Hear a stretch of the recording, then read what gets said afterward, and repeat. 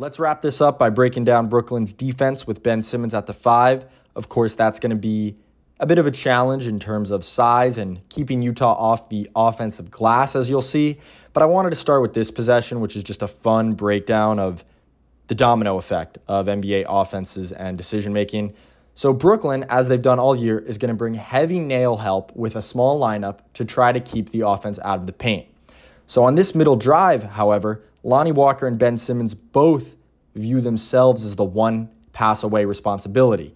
Now Brooklyn's defense is really in a pickle and everything has to be perfect. Tough task when you're playing with a guy in Ben Simmons who hasn't gotten to play with any of these guys in 3 months.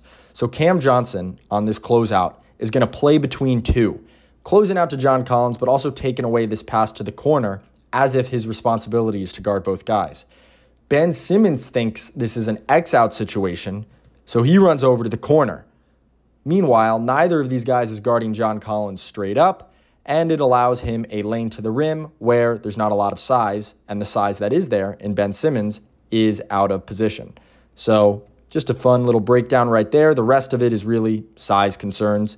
Utah went with a Walker Kessler, Lauri Markkanen in front court, pretty big and agile. Here, Simmons can't keep Walker Kessler off the offensive glass, results in an offensive board.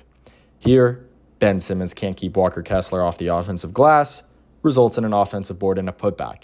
That's going to be a challenge if you want to run in transition on offense if you're not getting rebounds.